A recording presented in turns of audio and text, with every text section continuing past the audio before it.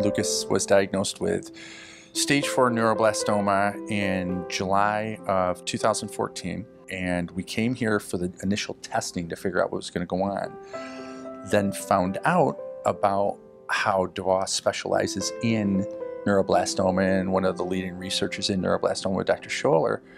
And once we got here in that 10 days of the initial care, chemo, that stuff, we knew we were in a place we wanted to stay, and it's that brought us here in the beginning, and we're happy we're here. As a parent, you're at your worst. Your absolute worst when you get this diagnosis. Every parent, it's every parent's worst nightmare is what we end up living, the parents that are here.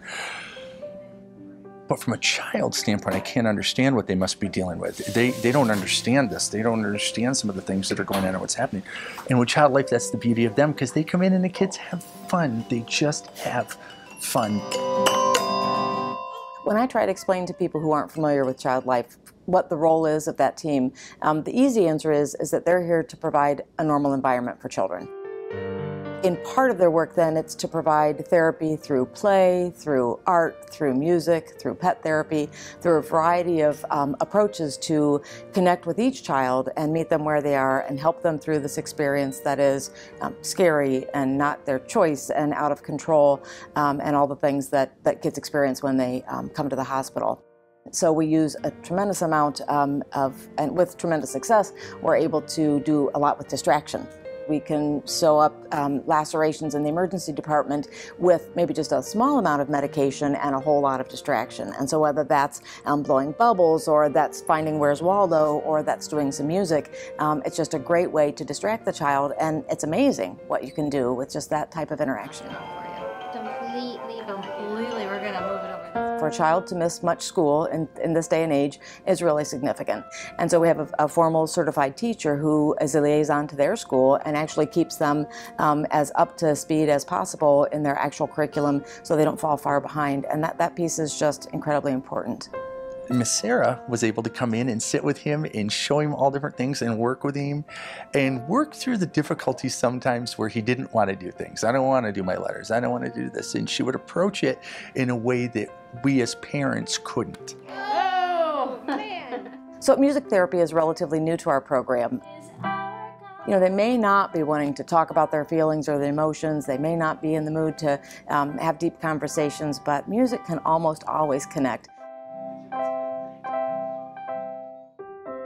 Recognizing the developmental state of our newborns, our premature babies, and our neonatal population, Child Life and our other therapists have helped us understand that gentle, constant pressure of touch, those soft, muted voices. So we'll do some humming and some gentle talking to the children. Swaddling can be very soothing as well. So just those very consistent approaches and practices during procedures or other things can really help to soothe that baby. Big girl, good job. Our Child Life team also, they support the whole family. And so the therapy goes beyond just the child as well. When a child's sick, whether it's chronic or terminal or even short term, the whole family's impacted. They talk with the parents, they talk with the children, and they talk with the siblings, because that was one of the hardest moments for us when Reese told our daughter and our son that Lucas had cancer. And that was one of the most emotional moments.